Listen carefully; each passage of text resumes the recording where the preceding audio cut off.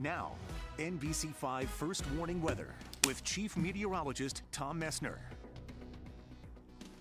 Well, it's been a busy afternoon in the weather department, hasn't it? Yeah, and you know, if you're sitting here in South Burlington, you're like, I don't know what they're doing over there. You know, it's just been so spotty around here, but down south, getting kind of walloped. Not so much anymore. I mean, a lot of this has moved into New Hampshire, but let's start out with the radar here. We'll show you what's happening, and you may notice we've got some clearing going on while we continue to watch some of the rain, especially down south, but we have a few other areas where some stuff has popped up. Look at this, right along the northern tier of Vermont, very close to the border. So just north of Sheldon, along Route 78 here, and then over toward Berkshire and Richford, we do have some thunder and lightning going on. Nothing severe. It's moving off to the east, but not all that quickly. Then a couple of dots here and there, right near Charlotte and also Essex, the ferry crossing there.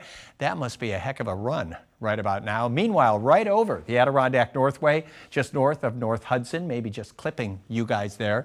We've got some pretty decent showers, but bottom line is this, it's going to move out. Yep, we continue to see the rain in southern New Hampshire going into Massachusetts now and maybe a little bit right around Springfield, but not like earlier. So the trend is for clearing, which makes way for a very nice day tomorrow. Showers and storms, they're moving out tonight. Sunshine, it is going to be warmer for the upcoming day on Thursday, tomorrow, and the weekend weather. We're starting to get a handle on that for you.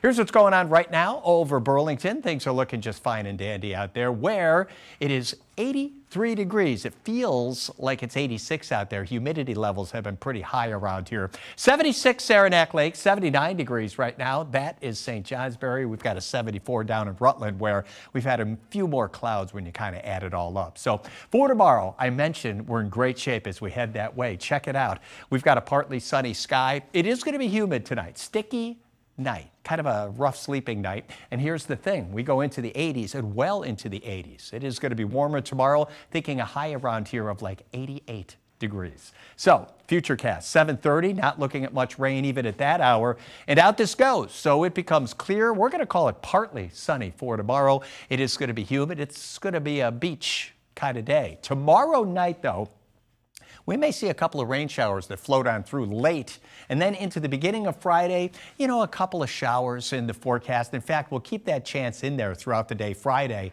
and Saturday is going to be kind of a similar situation. So clearing, kind of humid out there tonight. Some of us will find some fog by tomorrow morning.